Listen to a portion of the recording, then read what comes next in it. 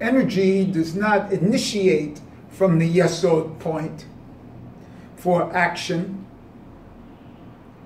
but as actually comes to the Yesod point.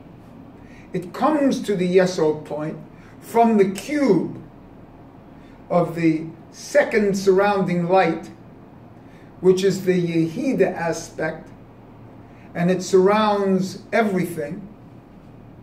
And this surrounds even the first surrounding light.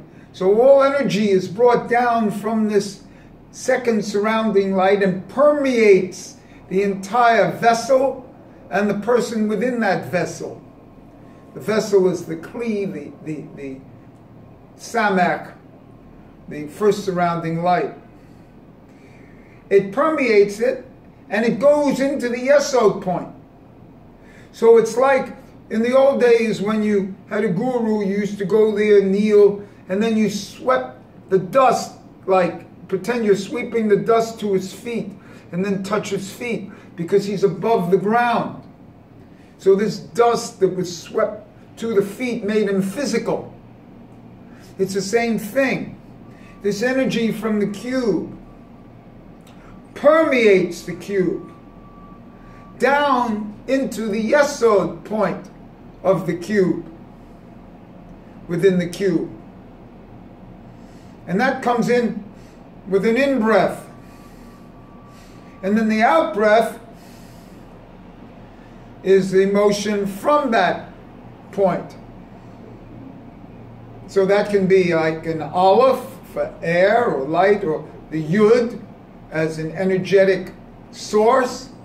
But it comes in into that Yesod point and then out-breath. So it's in-breath, gathering all the energetics, potential in the world into this Botzina de Kartanuta, into this one spot. And then from that one spot, that initiates action. So when one thinks, and one says, one initiates action from the Yesod point, yes, they do. This is what initiates action. But how did the energy get there? The energy got there because you're walking in a cube. You're in a surrounding space cube. And that surrounding space cube brings in, on your in-breath, all that energy. And then your out-breath, so it comes from external to the most internal. So the most external feeds the most internal. And then the action comes back out. So there's a chain.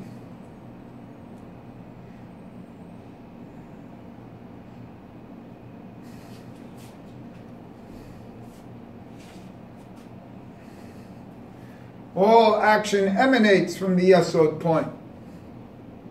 But its energy was brought into the Yesod point from the surrounding cube.